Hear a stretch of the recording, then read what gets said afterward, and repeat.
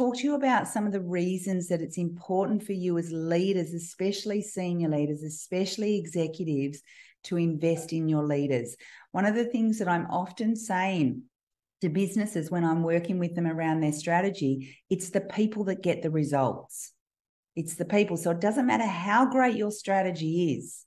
It's the people that are going to get the results for you. So if you're not providing them with the tools and the resources and the skills and the competencies they need, then how are they expected to be able to drive the team in order to be able to get those results?